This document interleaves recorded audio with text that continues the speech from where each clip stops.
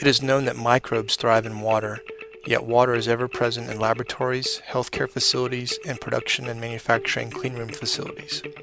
Water and ice enter the workspace through various distribution systems and are a component of many instruments. Water carrying unknown biological and chemical contaminants can put a lab at risk and create a complex, unpredictable work environment. Lab armor beads are dry, thermometallic beads designed to replace water in any standard depth, non-circulating, and non-shaking laboratory water bath.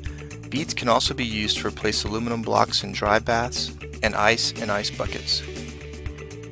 Beads are dry and naturally more resistant to microbial growth than water, and therefore less likely to harbor and contribute to transmitting microorganisms in the laboratory.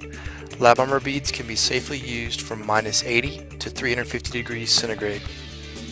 Beads prevent distorted data and dangers resulting from inaccurate temperatures, evaporated water baths, and water-exposed contaminated samples. The beads are designed to decrease microbial contamination that can ruin experiments or lead to safety issues in the laboratory. A bead bath saves both time and money by eliminating routine water bath cleaning and frequent water replenishment. When sufficiently filled to 3/4 full, bead baths never have to be turned off, so there's no more waiting for the bath to warm up. Bead baths don't require the use of harmful germicides to keep clean and make a water bath over 50% more energy efficient because they don't evaporate. Lab armor beads flow fluidly and conform to all sizes and shapes of vessels placed in the bath. Vessels prone to tipping over or floating away no longer require racks, floats, or bottleneck weights to secure them in place. Sample vessels can be conveniently buried into the beads to avoid temperature gradients associated with exposure to room temperature air. Bottles will rest on the surface, and conical tubes will stay firmly in place in less than 1/2 inch of beads.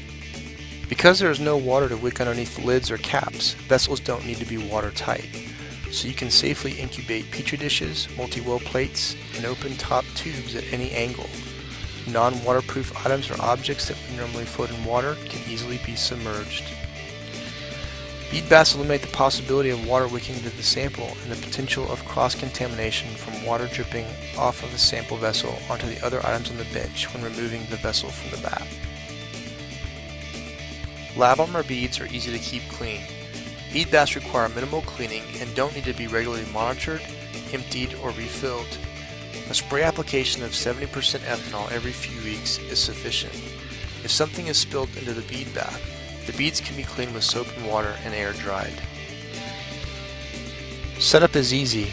Just remove the existing water, clean and dry the bath, pour in lab armor beads, and allow the bath to return to the set temperature.